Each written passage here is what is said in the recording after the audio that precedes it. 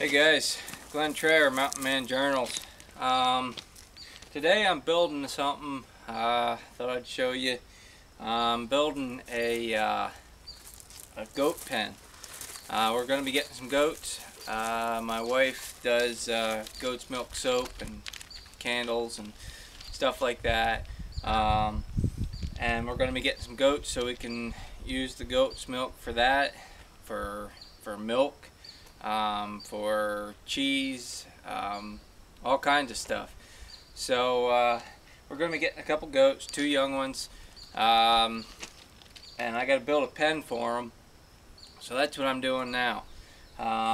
It's going to be 12 by 12, and I'll be able to tear it down, move it, and then put it back together.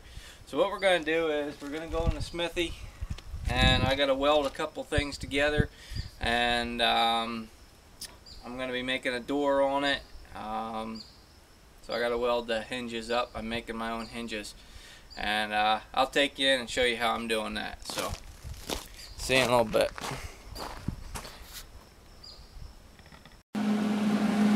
Alright guys, so we're in the smithy. Hopefully you'll be able to hear me. I got my welder running. Making my own hinges. How I'm doing that is well, these are the brackets here that I made up. So there'll be 2 on either. There'll be like fences that get put together for that goats. And what they'll do is, you can see I have grooves cut on both of them, and they'll lock together. They'll get lagged in the corners, and then they'll lock together and hold the fence together. Then I can just lift it up, take it apart, and move it to another spot. And that's how those will work in the corners. Now for my the hinge, what I did was I got four plates here. Drilled holes in them, and then what I'll do is, excuse me, I'll take this is a piece of pipe, and just a piece of 3/8, that's 3/8 ID, 3/8 just standard steel round stock, and stick that through, and I'll take and put that up against like such, and I will take and weld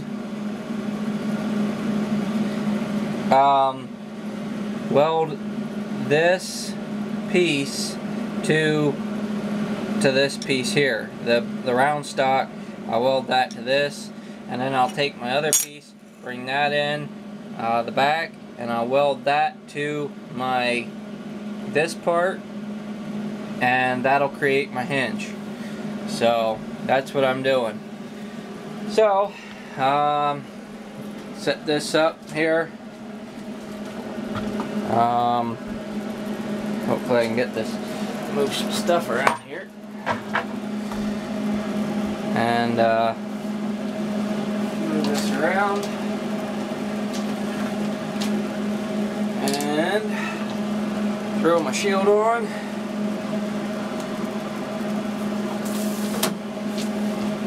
And then what I'll do is I'll just take and line that up, take a vice grips. I have my ground already fastened to this table. This table is steel. It's a steel plate, so I already have that fastened. So I'm going to move this away just a touch. And I have to make a pretty good jump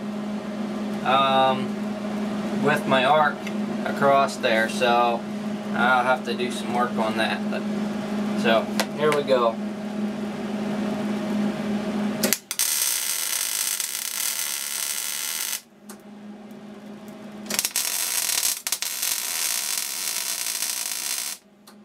Now, what I did was I jumped from this corner to this corner. I jumped. The reason I done that was when you're welding, if you weld this side and this side alone, you'd weld that solid. What would happen is this side over here would twist up on you and it'd pull. Well, then you'd have to pull it back down. But if you tack this side and then tack this side, then you could go back over here and weld this and weld that back up. Hopefully you guys can see that all right. But here we go.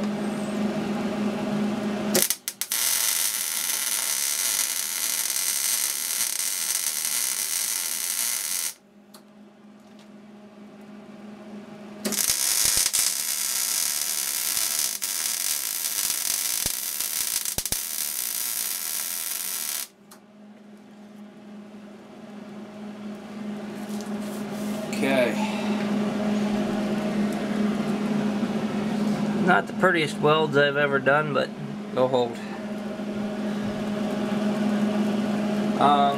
Now what I'm going to do is turn this around, run this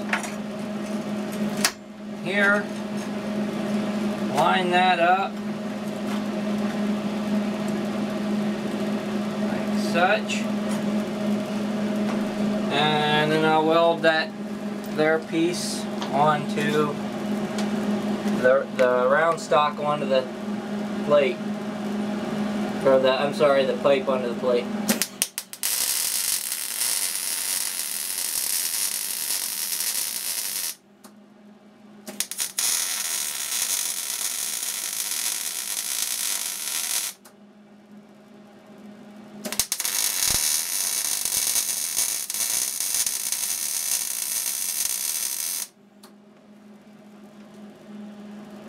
Okay, should be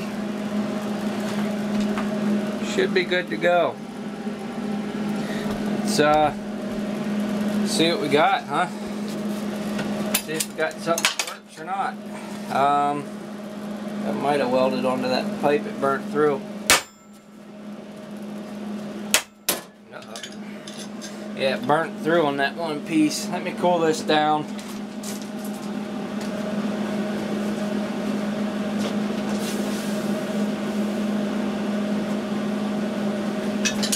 Gonna take it and hit it on the, there we go. All I did was I hit it on my anvil. See, now you can, it's gonna go kind of hard, just a little bit, but that's just, it'll loosen up over time, you know. And I'd rather have it a little tighter, you know. There you can see it. Working like a regular hinge. So, you know, I don't know what a regular hinge like that would cost exactly, but you know, I just saved myself probably for a set of these $10, something like that. I don't know. So, but I'm gonna weld up my other one, and I'll get back outside and I'll show you what I'm doing out there. So, all right, we'll see you in a bit. Alright guys, so we're back. There's my little buddy on guard duty, laying on my boards. Anyways, these boards, I don't have them all squared off on the one side. I mean, they're cut the length as far as square that way, but you know, some of the bottoms are straight and some of the tops aren't cut. So, but I'm not too concerned about it. It's just a goat pen, it's got to hold some goats. So what I'm gonna do is move this over here a little bit. What I'm gonna do is grab the boards here and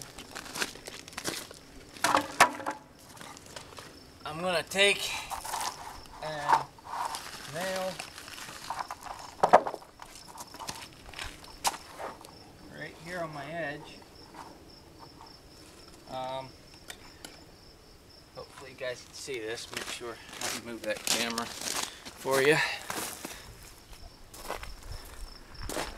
Down here, and on this end, I'm just gonna nail. I wish I had some shorter nails, some ring shanks, but I don't.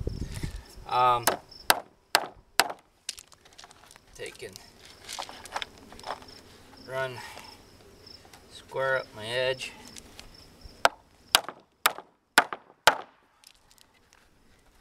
Like that.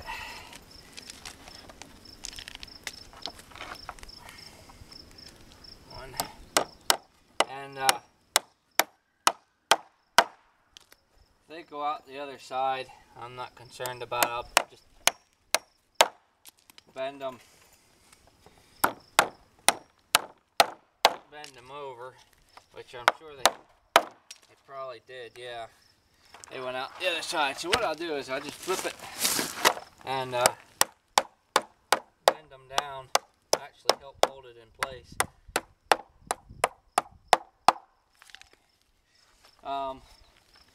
Now what I'm gonna do is I'll take and bring my other one down.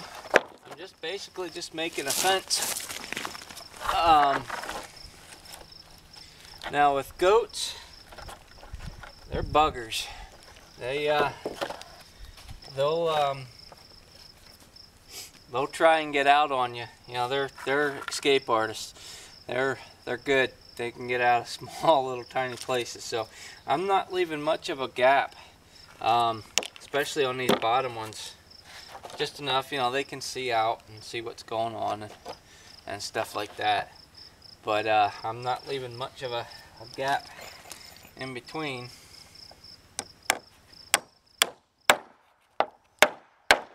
For them.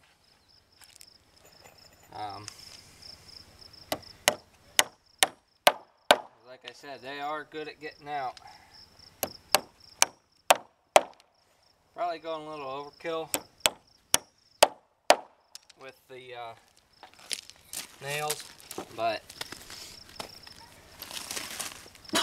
pardon me. I'd rather be safe than sorry. So I'm just going to continue this all the way up to the top. This is 4 foot.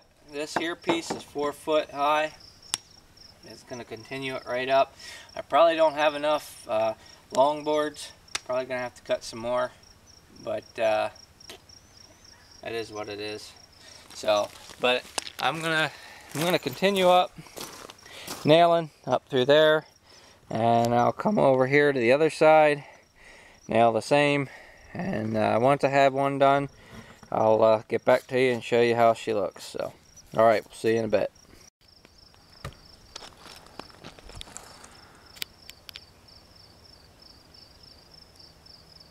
Let them fly, guys. Let them fly. Alright, anyways, thought I'd show you what we got so far. These are our panels. I nailed them all together. I figured I'd save you guys the bore of it. Just nailed 2x4s on the ends, as you can see there, and a 1x in the middle, and I just nailed all the boards fast. Just made like panels.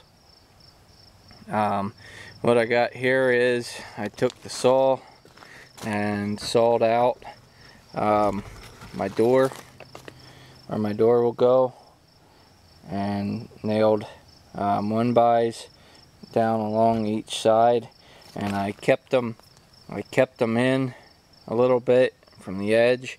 That way the door has something to go against. Now I got these hinges here that we made. They'll get lagged on there, and that's how the door will open and close. I'll take and down here at the bottom, I'll make a like a turn type thing, maybe even 2 of them. You just take a block of wood and turn it on either side. Probably do 2 of them because those stinking goats seem to be able to get out of anywhere. But I'll show you here what I did as far as like the sides. You can see the lip here from this 1x board, and come right down and it's shut in against it. I need to take a 2x4 yet and nail it across the top, and that'll give me something solid to lag into when I'm done. So I guess what I'm gonna do probably is take and I'm gonna put the door on and do all that, and then I'm gonna take and put my brackets on all but, like, say one corner, and I'll show you how I'm doing that. That way I'm saving you the bore of the whole long process. So alright guys, well, we'll see you in a bit then. Alright guys, so I'm putting my brackets on. This is the last corner that I'm putting my brackets on. To be plain and honest with you, I screwed up on it.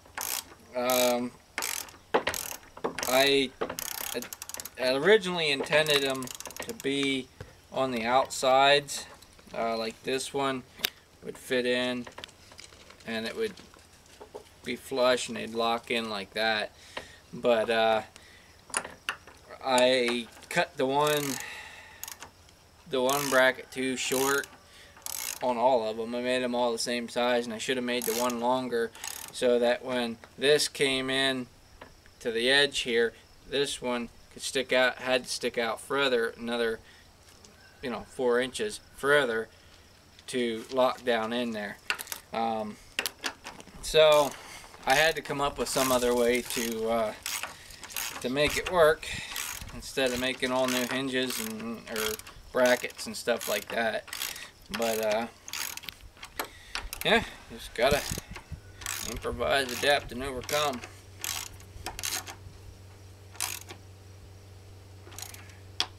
So alright, so that's the last one of those. What happens is this comes in, and then this will come up like that and drop down into place like that, like such. And that locks them. I mean, that's pretty good and solid. I mean, that's middle bubbles a little, but these corners aren't going anywhere. You know, you get on some different soil and stuff like that it's kind of lumpy and that. You might have to wire this down so it don't pop up or something, but the goats aren't going to get out of here. Jonathan, you want to bring that camera around over here? I'll show them the door. I have to do two things to this door yet. You can see it comes up. Those are those hinges we made. I got to put a lock, some kind of a locking something on both sides. I might even opt to make something out of metal, some kind of locking metal thing I can put a latch on or something. So I mean, pretty much this goat pen's done. I gotta build some kind of little, like, lean-to shelter type thing yet for in here for them. That way if it rains and stuff, they can get out of the rain. Not like they have to, but I'll probably do that. So, well, guys, I think this is pretty much a wrap on this goat pen that we can break down and move it around place to place. I wanted to be able to move it around, you know, that they eat up different parcels of brush and stuff like that. Kind of save me some work. Yeah, so trying to think what else I wanted to say. I don't think really want to say anything else, but hope everyone's doing well out there and everybody's getting along good. I guess with that being said, guys, take care, God bless, and we'll see you on the next one. Alright, have a good one, fellas.